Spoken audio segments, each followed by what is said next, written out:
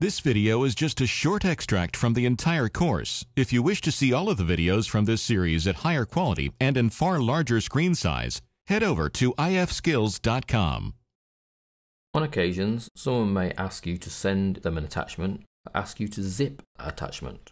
The reason that they would want the attachment zipping is possibly to reduce its file size, and secondly, to stop their email program from stripping the attachment off the email. Some file types are automatically stripped off emails.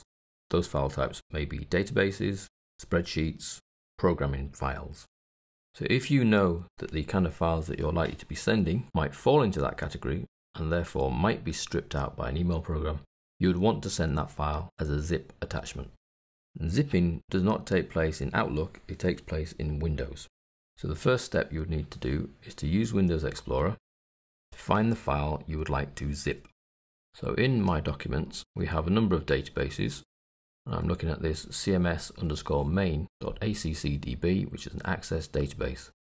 If I try to send that as an attachment to most email programs, the attachment will be stripped off by the email program as a high risk attachment.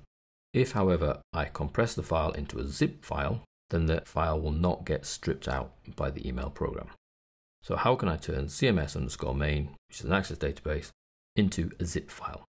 I would select the file with a left click. Safer to click on the picture, as sometimes clicking on the name, Windows thinks it wants to rename the file. Then right click, come down to Send To, and then Compressed Zipped Folder. Now any other elements in the right click will be determined by your operating system and any programs you've got installed, but you will always have Send To, it will always have a pop out, and you'll always have compressed folder. That is from every version of Windows from XP onwards. So if you've got Vista or Windows 7 or one of the new Windows Server versions, you will have the Send To compressed folder. Click. You can see it's then zipping the file, and I end up with a zip file which has the same name as the original file, so cms_main, but a different attachment and a different icon. You'll also notice, if you move across to the right, it has a majorly different file size. So a consequential knock-on effect of zipping that file, as well as it being able to get through the email program's walls at the other end, it's also a lot smaller because it's been zipped. I then need to send this zip file in my email. So I would attach that by the same method I've used previously to send email attachments. Start a new email, choose the paperclip, attach the file. Or from Windows Explorer, I can right-click that file, choose Send To, and Mail Recipient. Now, assuming that Outlook is your default mail recipient, you'll find that it already creates a blank email. It's from you. You need to address it. It's even filled in a subject line which says emailing and the file. The file is attached, and there is even a strap line added in by Outlook that your message is ready to send with the following file or link attachments. There's the file, and then note to protect against future viruses, etc.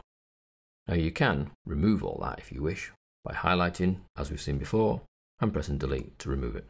Or you can leave it in if you have no qualms about that strap line being added. So it's just then a matter of deciding who we're going to send this to.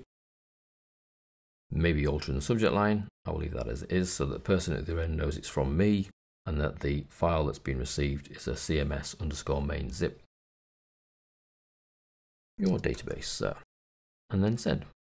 So the zipping takes place in Windows Explorer, not in Outlook. And then you send that zipped file to your recipient. Now you can zip single files as we did with that database, or you can zip entire folders.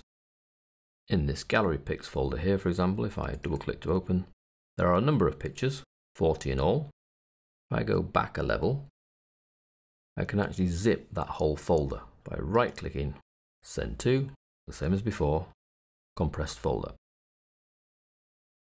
That then zips up everything inside Gallery Pics into one zip file, which actually makes it easier to send and pass around because it's now one file rather than 40 individual files, and it will have compressed things slightly. Now because all the images are JPEGs which are already in a compressed format, it won't have had the same dramatic compressing factor as we saw with the Access database. In fact, sometimes there are chances that zipping JPEGs doesn't actually save any space at all.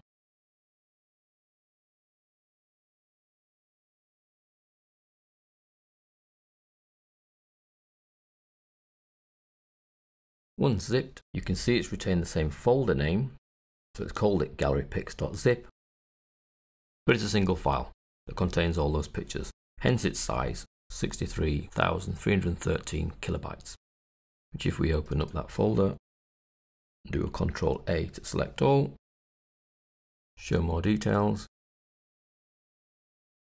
right click, oh, there we are, 61.8 megabytes. So you can see it's not really saved a massive amount. But the advantage is you now have a single file that is easy to move around, even if it's not to send by email, but to stick on a memory stick or a CD or DVD. So that's right click, send to compressed folder. And you can do that with any files, right click, send to compressed folder, or any folders, right click, send to compressed folder. And then that's then treated as a single file that you can then attach to an email and send to your recipients.